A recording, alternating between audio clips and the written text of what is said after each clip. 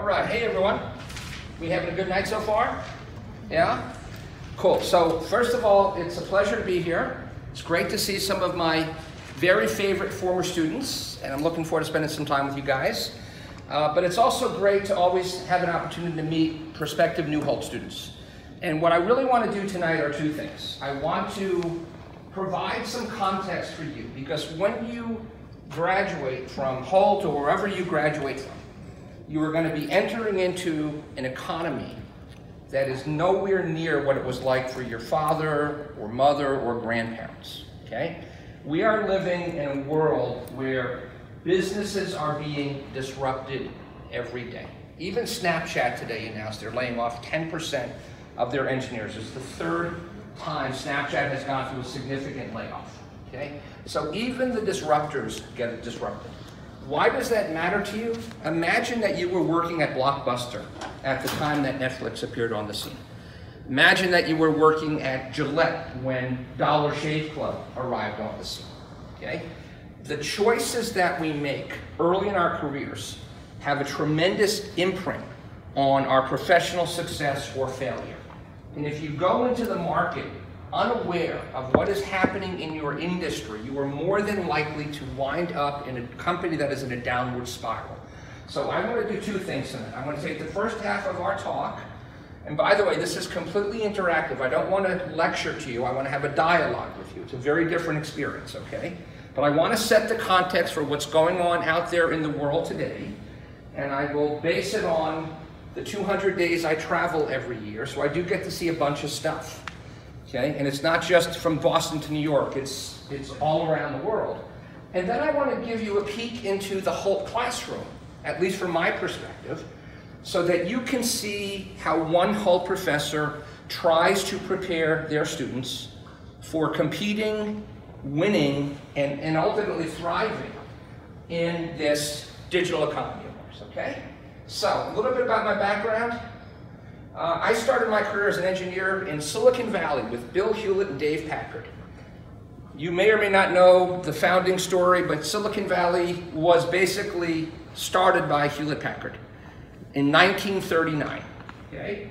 And the Silicon Valley landmark of the Hewlett Packard garage is considered to be the birthplace of Silicon Valley.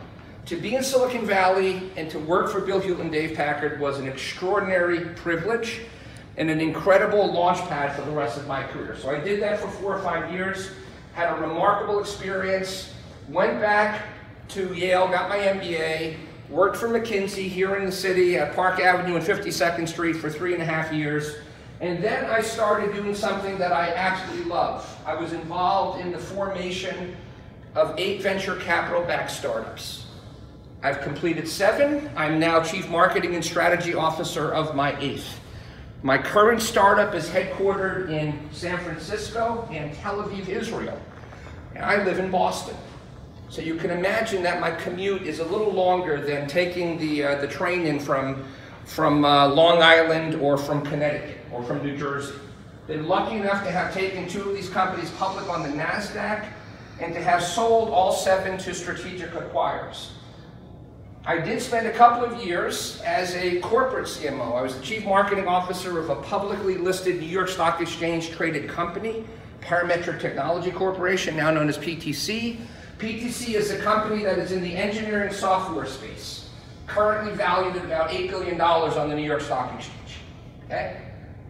McKinsey experience I spoke about, but I also spend a lot of my spare time, to the extent that I have it, consulting on innovation to large companies around the world.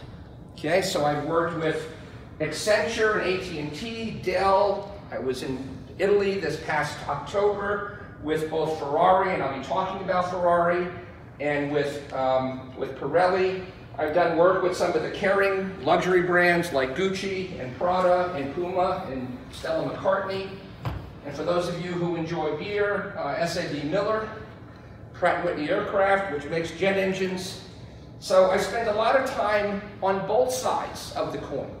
One side is looking at the incumbents that are being disrupted and helping them to understand how they may defend against disruption.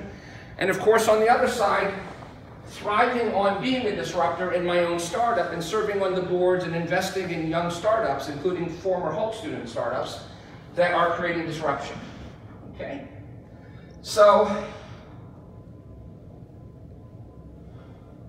I'm going to talk about this later, okay? I'm going to talk about the 11 Holt students that are now working directly for me and the global award we won for having the most innovative marketing organization in the world.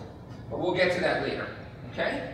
So, and then last but not least, I spend a lot of time publishing and blogging and posting on matters related to innovation, right? So one of the things that you heard from Brittany is that Holt professors are practitioners. Our job is to bring our daily practice into the classroom, okay? To bring an opportunity to learn with your hands and your minds, to drive experiential learning, okay?